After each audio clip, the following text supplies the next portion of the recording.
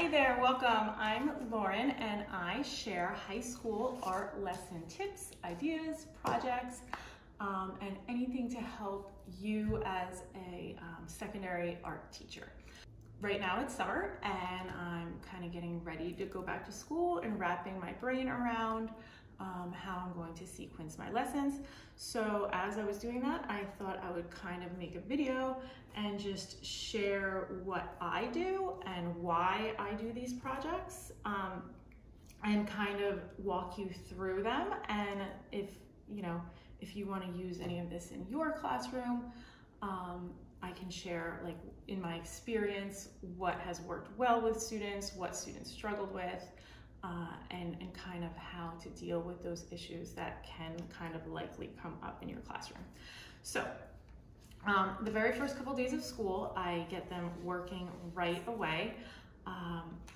The first thing I do is I make a huge effort to get to know their names, and I wrote a whole blog post on that. So if you're interested in tips and tricks on how to learn all of your students' names quickly, I will link that here below. This very first project that I do is this neurodoodle project. And I also have another video and article showing you exactly how to approach this with your students. But I love this project for a number of reasons, but really quick, mostly because it really helps build trust with them. They see that they can be successful even if they don't have any drawing skills yet. And they really learn a lot from it too. So, they get some experience smoothing out lines and trusting their gut and their intuition. And also it's very kind of relaxing and meditative. So this is a great, very first starter lesson. Like, I jump right into it on the first day of school. But then when we're done with this, then my next project, I have a very short period of time with them. So I jump right into, I wouldn't say realistic drawing, but maybe more representational drawing, and teaching them some tools that can really help improve their drawing skills and boost their confidence. So the next assignment that I do is a simple line drawing, kind of like a cartoon, and I use the X-grid method to help them break things down a bit. There's a lot of reasons why I love teaching the X-grid method first. Okay, so here I'm going to show you how I approach teaching my students how to draw as their second project ever in Fine Art 1. So I begin with, I always try to start off very small and have them practice their skills, usually with a worksheet or some sort of small exercise that isn't necessarily on like good paper, so they could kind of get used to the process and make any mistakes right on here, and it's just a little less intimidating. I have plenty of copies available. You can actually get not this exact image, but this worksheet. I believe it's like a little chicken drawing, right on my website at insideoutartteacher.com. You can download it for free, or you can also download it for free at my Teacher by Teacher shop. So let's start with why do I like using the X-grid method with my beginners. Number one, because I used to do regular old grid drawing in the beginning of the year. Grid drawing is kind of controversial. Some teachers like it, some teachers don't. It definitely has its pros and cons. You don't want your students to get, used to using the grid all the time, but it can be valuable in kind of building confidence and showing them how to break things up. I like the X-grid method better for a number of reasons. Number one, I found with grid drawing, a lot of times measuring trips them up and they get confused and discouraged. And I ended up spending a lot of my time fixing simple grids. With the X-grid, there's no measuring, and it's just a lot easier to find your center and break your image up without having to think too hard. So I usually start with the worksheet, so I'm just going to start right here. So on the worksheet, if you download it, students can also scan the QR code. You can load this to your Google Classroom. so that students can see this video demonstration, not this video demonstration. In that video, I'm actually talking to the students and showing them how to break up the image and use the X-Grid. This video, I'm more gearing towards teachers to kind of give you ideas and helpful hints and show you, issues and problems that your students may run into that, I've found were common in my own classroom. Okay, so what I love about the X-Grid. Number one, before I get too ahead of myself, I usually start with a square. So I'll find an image that is square rather than rectangular, just because that sometimes students will orient their paper wrong and they'll hold their paper this way instead of that way. And then if I don't get to them quick enough or notice that they've made that mistake early enough, then they kind of get frustrated that it just alleviates one more thing that could kind of go wrong right in the beginning. So I start with a square. I already pre-cut the reference photo into a square shape, and I already cut the paper that I give them into a square shape. On here, on the worksheet, the box is already drawn, and the rubric is here so they know right away how they're being graded. I have broken up this for them, again, just to kind of help move them along, speed up the process a little bit. And, like I said, they could scan here and see how to break up the image even more and how to draw the grid in their box. Okay, so here's how you use, in case you have never used the X-Grid method before. You just start with an X corner to corner, and I always remind my students to draw super, super light, like lighter than you think you should. I'm drawing a little bit dark just so that you could see. I know sometimes there's a glare. So once you do the corner to corner, now you've found the center, so you don't even have to really measure. In this particular worksheet, I made 2 little marks right where the center is also, just to make it even easier. And then I break it up with a horizontal and a vertical line. So now we have found the center, and we have an X throughout the center of our page. Now it matches the image that I've already gridded, but if students are struggling with a certain area, they can leave their grid like this, or they can break it up further. So for example, if they're having trouble, this is a little bit of a complex area, they can write on here, again, from corner to corner. They don't even have to measure.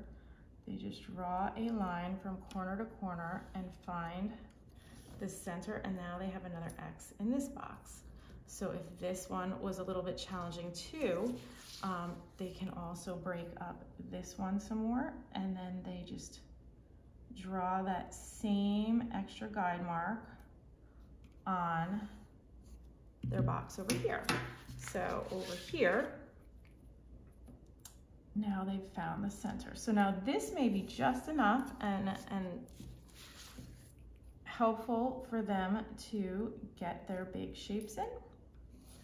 Or if they're struggling, they can break it down further. But I usually have them kind of try to get started, and if they're still struggling with their drawing, then I just have them break it down even more. So if they still needed to break it down even more, so this is just how you use the X-Grid. I would not necessarily have students do this right off the bat, but I'm just doing this to show you how easy it is to continue breaking up the image without even having to measure. So now we have all of these little spaces where we can hone in on and break down the reference into simpler shapes and simpler parts. Okay, so when I get started and I'm showing students how to begin, I really drill into their head the importance of not getting the details until the very end. It's so tempting for everyone, not just beginners, to really, especially in the beginning, because they want it to look good so bad. They really do want to do well. So they're really zeroing in on every little thing. But as we know, zeroing in on every little thing too early can cause a lot of problems later. So I really find that I do have to remind them a lot not get caught up in the details, not get caught up in the details. And I'm always saying, you will find yourself, you know, getting into the details too early, and that's okay. Expect it to happen, just notice it, and then kind of move on. So once we have the X grid drawn, the next thing I have them do is kind of just map everything out and find the intersections, like just the big shapes, like where do these things line up with each other? And I have them make like little tick marks, like use the X to kind of measure. So where does this line intersect? It's just a little bit above. So I'm making like an imaginary line here. It intersects just a little bit above here. And then this fin here kind of lines up right about in here, just below that.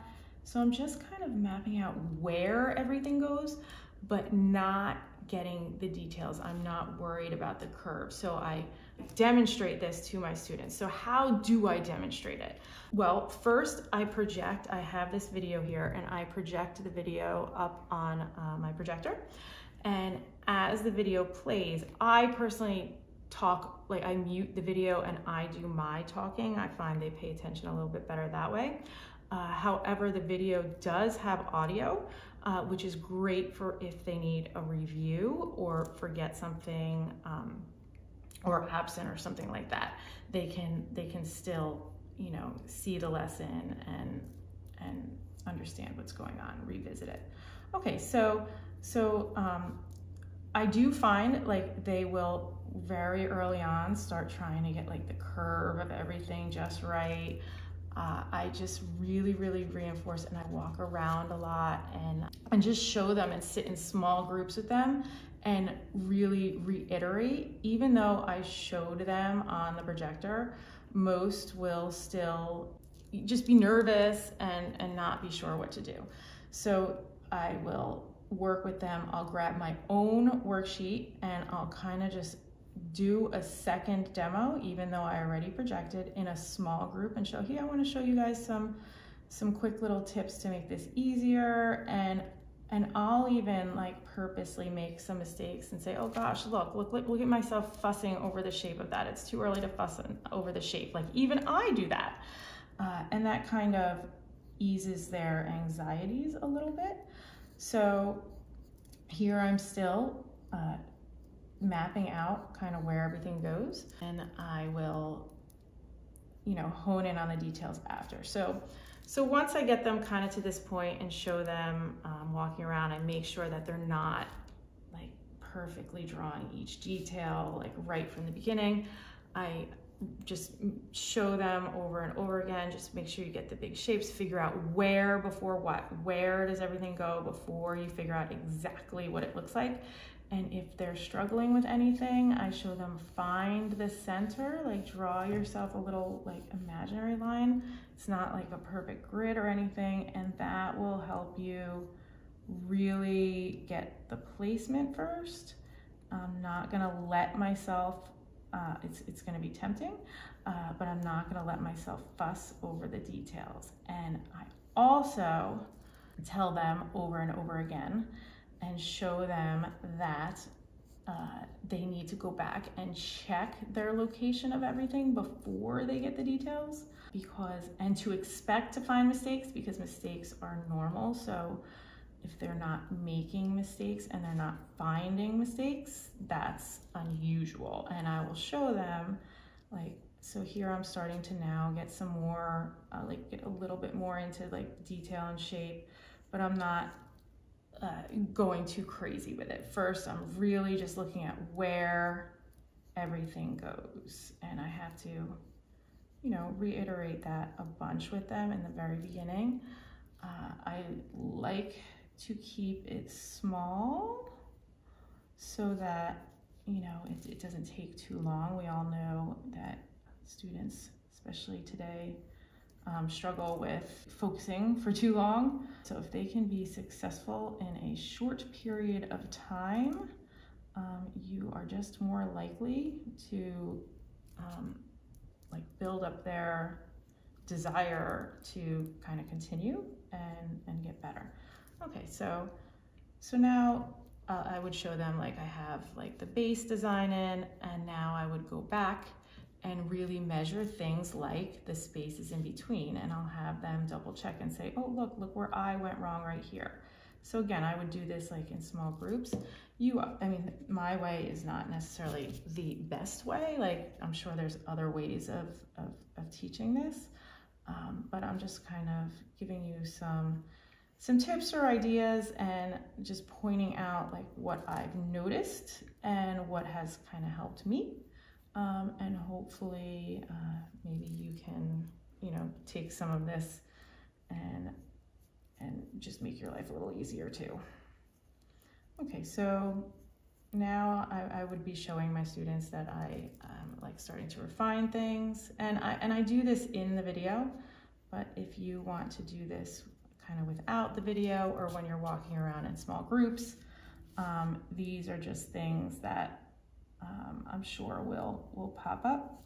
So once they kind of have everything in here, then I have them go back and really just double check, like measure everything first, like look for just placement and relationship to each other. So this eye in relationship to the edge of the page, does it look like it has the same amount of space? Like, don't get that line just right yet. First, make sure everything's in the right spot. Double check placement. So I love doing this in the beginning of the year. I'm gonna kind of stop right here and just talk for a second. I like doing this in the beginning of the year because this really is the foundation, and developing these habits, like going back and double checking, using guide marks if you need them, only breaking things down if you need extra kind of measure and find placement, learning how to really get the placement and space on the page and look at the big shapes as opposed to all the little details first. These are all the things that set the tone for everything else. So if I were to teach, say, shading before this, it's great to know how to shade. And one of the most common mistakes I see, even with some of my advanced kids, is they jump into those techniques and get caught up in the details before they've got their placement or their scale or their proportions correct. So really drilling that, proportion and everything. You can be really, really good at shading or really, really good at color or painting. But if the base shape isn't there, you're gonna find yourself struggling more later. So I really like to kind of show them that you're building habits and you're breaking old habits that will help you later and really make your art better in the long run. So it's a little bit more work in the beginning, especially when you're first learning, but after you develop it and it's a habit, it's second nature, you learn to double check your negative spaces, measure things in relationship to each other, double check everything before you get started. And I'll show them how frustrating it is when I like draw something and I spent 20 minutes getting this fin just right and then realized this fin actually belongs over here, how aggravating that can be. So again, I'm very forthright with them and just say, your brain can only take in so much information and you can't notice every single detail of everything. So if you look around the room and you say, okay, who's wearing red shirt? Now everybody looks around, looks for somebody wearing a red shirt, and then ask them who is wearing a black shirt. Your brain just cannot absorb everything and remember all of those things. So really like starting with looking for one thing at a time. So in this case, they're really looking for proportion first, and then going back and looking at the negative spaces and measuring things in relationship to each other, finding the center and seeing where everything lines up. It really just helps develop those habits early on. So this drawing takes, I would say, about 1 period, I think, for them to do this. And then maybe the next day they come in and they can start thickening, like getting the details and making some of their lines from thick to thin, which they would have already practiced in the neuro project. So here they really see that this comes to life. So after they finish the worksheet, then we move on to the good paper, and they already have confidence and they've practiced the skills. I give them a choice. I divided up the images already for them. Again, it's a square, it has the rubric, everything. You can use any line drawing image that's relatively simple. The more simple, the better in the beginning. I usually have available some that are a bit more challenging for students that want a little bit more of a challenge, and then some more simple ones for students that are maybe a little not as secure or confident in their abilities just yet. So these are some of the ones that are usually very successful, very simple. So do I let the students color them in? I do sometimes let them color, but I am very specific about how they color. So I teach them in this project how to layer watercolor, colored pencil, and marker, and how to choose the right colors. So I have them avoid dark colors that are too dark, because then they lose their lines. And I have them layer and keep their materials light. And I go, if you wanna, I go through this in the neurographic video, which will be linked at the bottom of the page, more into how I teach color. But the layering, I feel like I just encourage them to keep it super light, like lighter than they think it should be. Otherwise, I think that the coloring can sometimes take away from their image. So the color is really just to embellish and not to overpower the line work. So this project is one of my favorites in Fine Art 1 in the beginning of the year, because it really builds those foundational skills of learning how to see, learning how to double check your work. And the images are relatively simple. So you can obviously have them color or not color, but my advice is, if you do let them color, definitely I would use watercolor or just something light and transparent, so that it doesn't take away from the line work. Because students really do want to see their work, the end product, look good and have something that they're proud of. So my fear when I do let them color is that, you know, they'll have a beautiful line drawing, and then once they add color to it, then, you know, they might feel that they mess it up or go too dark, and then they don't like it anymore. So this project I really love because it just really helps build confidence. So the next thing I would do is I would take a piece of 8x8 paper, again working with a square. Any image is fine. I do have these in my Teachers Pay Teachers shop and on my website, Inside Out Art Teacher. But again, you can use any image. I break it up for them, again, just to save time. And I have these instructions here and a video that they can scan and see, showing them how to do the process from start to finish.